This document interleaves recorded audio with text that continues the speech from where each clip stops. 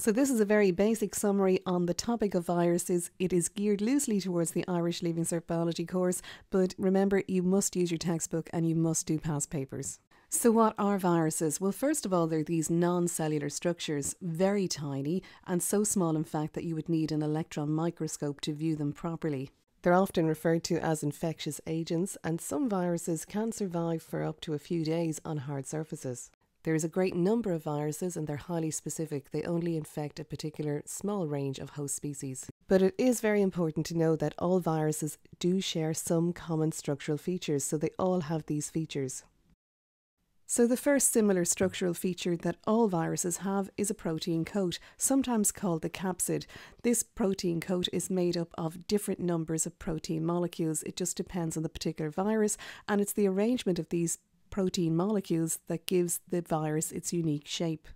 The second common structural feature is that all viruses have a nucleic acid. It's either DNA or RNA, and if the virus has RNA, it's known as a retrovirus. And the most famous retrovirus is HIV. So all viruses have a protein coat called a capsid and a nucleic acid, either DNA or RNA. This is not in your course, it's just really interesting to know that there are some viruses that, in addition to having the capsid, also have this envelope, this viral envelope surrounding them. It's as if they have this membrane that's surrounding the capsid or the protein coat. And this membrane has come from or is derived from the host cell that this particular virus would infect. And basically what happens is that as it leaves the host cell, it gets enveloped in this membrane. And the membrane gets peppered with these particular types of proteins, glycoproteins, and all of this is to facilitate this virus gaining entry into the host. It's really remarkable. So back to the exam material. You need to know the three shapes that are associated with viruses, the first of which is round, then there's rod, and finally complex, and that's usually associated with a bacteriophage, which we'll discuss shortly. A virus that infects a bacterium is known as a bacteriophage, and they usually have this complex shape. To counter this invasion, bacteria can produce particular type of enzymes known as restriction enzymes, and ECOR1 is a very famous one. So basically these enzymes are like genetic scissors and they have the ability to cut the viral nucleic acid. So bacteria have evolved these really clever ways of protecting themselves against viral infection or infection by these bacteriophages. So now we have to discuss viral replication, how one virus will give rise to many others. Viral replication takes place in 5 steps, and the easiest way to remember the 5 steps and the sequence in which they take place is to think of the Roman Emperor Julius Caesar and just remove the C off his last name. So let's go through those 5 stages in viral replication, and just look at this diagram. You can see that it's a bacteriophage infecting a bacterium. So step 1, the virus attaches onto the outer surface or the membrane of the bacterium or the cell in which it's trying to infect. Step number 2 is entry. In the case of a bacteriophage, only the nucleic acid is injected or enters into the host cell. But in other viruses, sometimes the whole capsid, the whole virus, goes into the host cell and the capsid is broken down, releasing the nucleic acid. Step number 3 is synthesis. In this stage, firstly, the host cell's DNA is inactivated and the viral nucleic acid sets about taking over or commandeering the host cell's machinery. It's using all the host cell's resources and raw materials to manufacture new nucleic acids and new protein coats.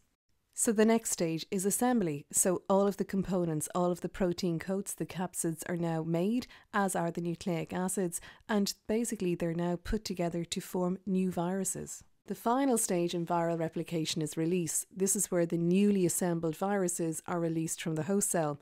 Sometimes it does involve the death of the host cell, as in lysis, but in some other cases, the viruses do not kill the host cell. So those were the 5 stages in viral replication. We had attachment, entry, synthesis, assembly and release.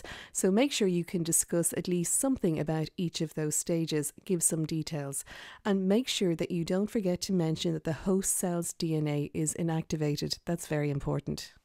A question which you're often asked about viruses is to argue whether they are living or non-living, and the only way we can really do that at our stage in our course is to use the characteristics of life.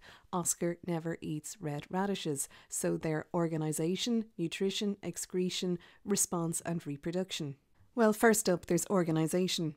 So the basic unit of life is the cell, and we've already said that viruses are non-cellular. They're literally just made up of that nucleic acid and the protein coat. Next up, it's nutrition. This is the way in which an organism obtains and uses its food. And we know that nutrition is usually a means for providing raw materials or to gain energy. But this is not the case for viruses. They usually just take over the host cell and use all of their materials and all of their energy. Next, it's excretion. This is the removal of metabolic waste. Well, viruses don't exhibit this characteristic. Next, it's response, and it could be argued that viruses are in fact exhibiting this characteristic in the way in which they attach onto their host cell's membrane and the way in which they're highly specific.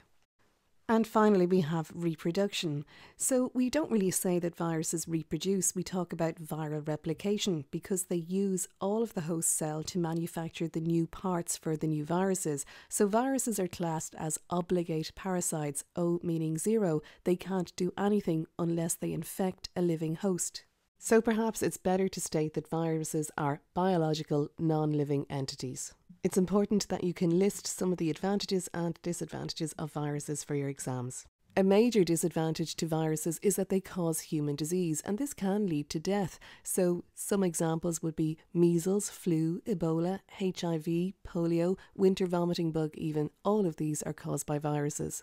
There are also some animal diseases caused by viral infections, and this can have a very negative financial impact on the agricultural sector. And the same is true for plants. Plants can succumb to viral infections. For example, tomato and tobacco mosaic disease is a viral infection. Viruses do have some very important advantages. So they're used as vectors for transferring genes from one organism into another. And this is very important for genetic engineering and for the future of medicine. Another great advantage to viruses is the bacteriophage, that virus that can infect bacteria, and it's possibly a way of controlling bacterial numbers, but it's also a possible solution to antibiotic resistance, which is a huge problem at the moment. So make sure you know the structure of the virus, make sure you can give an account of the steps involved in replication, AESAR, give an account of what bacteriophages are, list the benefits and disadvantages of viruses, and give an account or put forward an argument of living versus non-living. Some of the icons used in this presentation were from the Noun project. I'm a pro member, but I want to credit the artists. So the very best of luck with all of your Leaving Cert revision. Make sure you're doing past papers and checking the answers with the marking scheme, and always use your textbook. The very best of luck.